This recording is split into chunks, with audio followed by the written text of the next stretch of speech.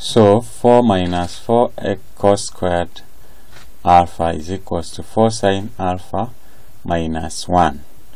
So let's first of all change this to sine so that we have one unknown, that is in form of sine. So we know that cos squared alpha is equals to 1 minus sine squared alpha, and therefore we change this. So we have 4 minus 4 into bracket.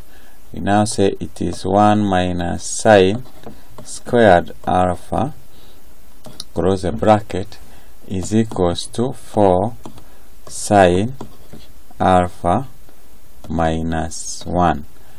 So from there we rearrange our equation by opening this bracket, and we will be able to get a quadratic equation, that is 4 sine squared alpha minus 4 sine alpha plus 1 is equals to 0.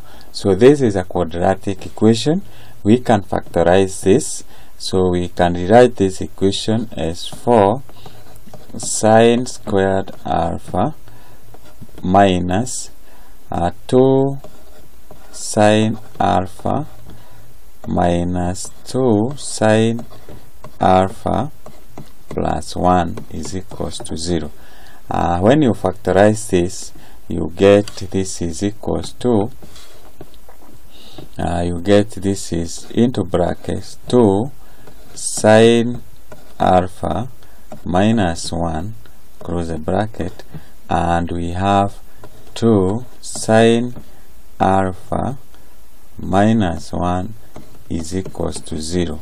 So from there, since these are the same, we can write it as 2 sine alpha minus 1 is into bracket squared is equals to 0.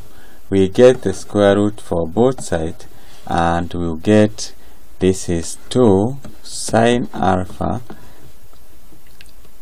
is equals to, that is minus 1 is equals to 0, implying 2 sine alpha is equals to 1 and sine alpha is equals to a half.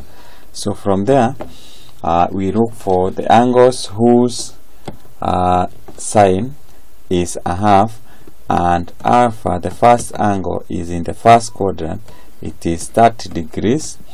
Also in the second quadrant, sine is positive, and the angle whose sine is a half is 150 degrees.